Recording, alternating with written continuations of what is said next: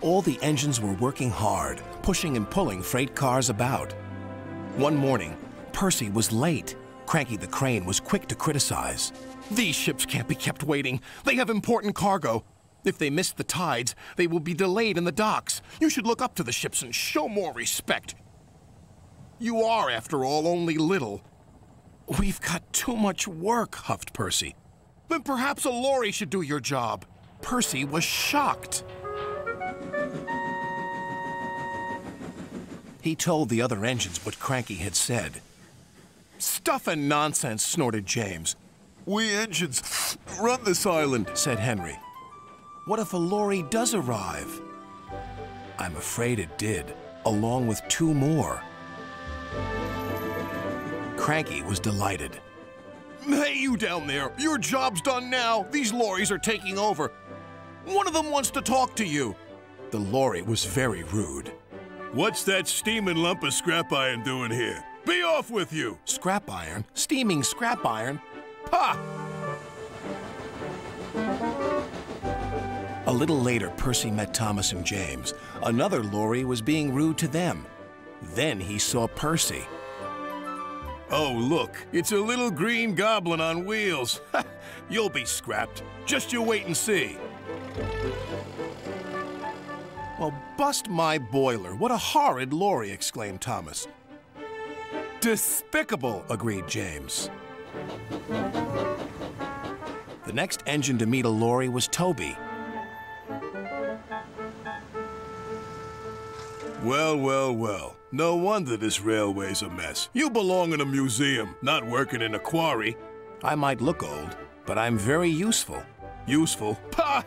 replied the lorry. "Just you tootle off." "Tootle?" spluttered Toby. "Come along, Toby," interrupted his driver. "Don't bother to argue with him. We'll go to the flour mill instead." But when they arrived at the flour mill, Toby was shocked to see yet another lorry. "What are you doing here?" "We 3 are doing your work now. You're too slow." The foreman spoke to Toby's driver. "I'm sorry. Times are a-changin', I'm afraid." "Toby might be old," replied his driver, "but he's reliable." "Come on, Toby. We'll go to the farms. They'll still use us." Toby trundled sadly away. His railway ran through a narrow gorge, but vehicles had to tackle a steep and dangerous road. When Toby arrived, he saw the lorry from the quarry again. It was loaded with rock. "That lorry's in trouble," thought Toby. And he was.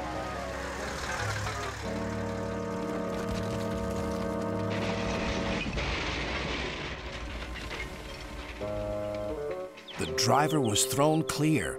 "Rotten roads," he muttered. The wrecked lorry was taken to the docks. Percy looked at the lorry. "What's this lump of steaming scrap iron?" he teased. "I'll be back," replied the lorry, "so you can wipe that silly smile off your smoke box." "Ha!" said Percy, and wheeshed him loudly.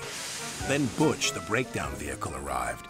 He was towing the lorry from the flour mill. "What happened?" asked Toby's driver.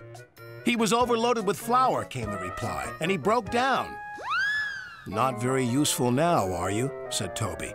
"Grrr," replied the lorries. Then James whistled excitedly. "They're bringing in the 3rd lorry on a barge." "What happened to that one?" James asked. "Stupid lorry was reversing and fell straight into the sea," said the tow truck man.